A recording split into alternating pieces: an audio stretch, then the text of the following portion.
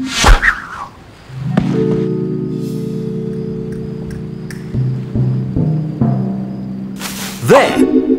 No, over there! The coconut! It's gone! Tweak, spotlight! Nothing! Let's take a closer look. Octonauts, let's search the area. I'll head right, Kwazii, you head left, and... I'll stay right here with the penguin. The name's Claude, but my friends call me the Claw, on account of the fact that I like to crack coconuts open with it. But I'm not a coconut. Ah, sorry. Don't worry, you're not very crackable. Hello, darling. But there's my wife, Claudette, but her friends call her... The Claw. These here are my sons, Clive, Clem and Clarence. But you can call us... The claws? Yeah, how did you guess? Yeah, how'd you guess? I want to thank yous all for finding this here coconut of ours. Rolled into the ocean days ago, and since we can't swim, we couldn't go after it. Now, if you don't mind, we'll be taking it on home where it belongs. Just drop anchor right there. That's my coconut. Now, hold on, son. This coconut's belonged to us for many years, so it stays with us. Yeah, it stays with us.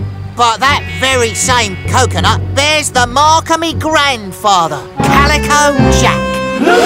You and Calico Jack are family?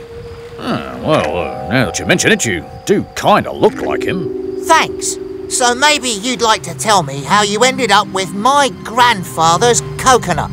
It was many years ago that Calico Jack washed up on the shores of this here very island. He was shipwrecked and hungry. We nursed him back to health with coconut milk, and in return, he told us rip-roaring tales of the open sea. When we woke, he was gone. No note, no nothing. Just this coconut, which we've been trying to crack open ever since. It's downright embarrassing. I mean, cracking coconuts is what we do. Yeah, it's what we do. Well, we couldn't crack it, and you couldn't crack it. Perhaps if we work together, we can all crack it. Then let's get cracking. You two crack while we pull. 1, 2, 3. The crack! Keep pulling!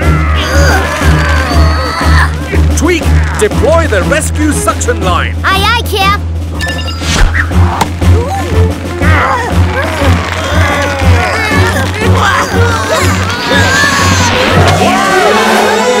My babies! No sign of the creatures yet. No sign of Peso's medical bag either. It could be anywhere in this murky muck. Oh, looks like we've got company. Kwazii, you keep them distracted while I search the riverbed. Ready? Ready, Captain. Then let's do this. Hey, you duck-faced furball! Over here! I'm not scared of you, whatever you are! I'm sure it's around here somewhere. I did it, Captain! Oh! I led those monsters on a wild goose chase. They'll never find us now! This time, Kwazii, you look for the bag and I'll lead the creatures away. Aye, aye, Captain. Hey! Up here! That's it! Ho-ho! Here I am! What's taking the captain and Kwazii so long? Don't worry, Shellington. They'll be back soon. I hope.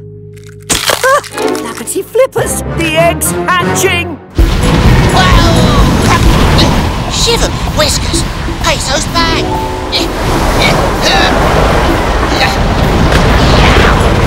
Look out, Kwazii!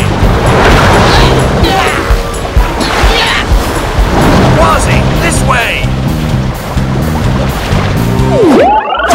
Shellington, look!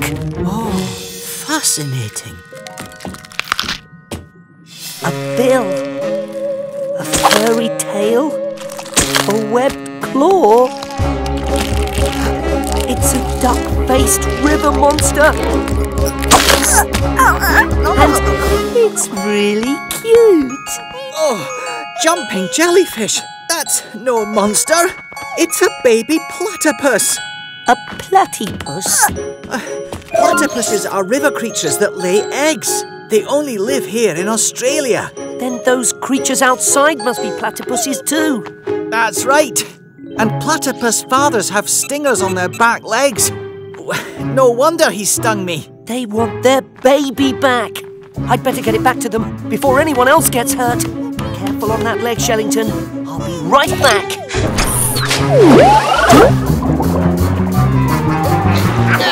How do they keep finding us in the dark? We're trapped. We've got you right where we want. Now hand it over. Excuse me? And what over? Not gonna cooperate, huh? All right then. Get ready to feel the sting.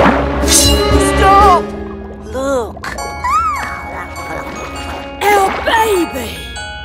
Who's got your bill? And your tail. A baby duck-faced monster? It's not a duck-faced monster. It's a duck-billed platypus. It hatched from that egg you found.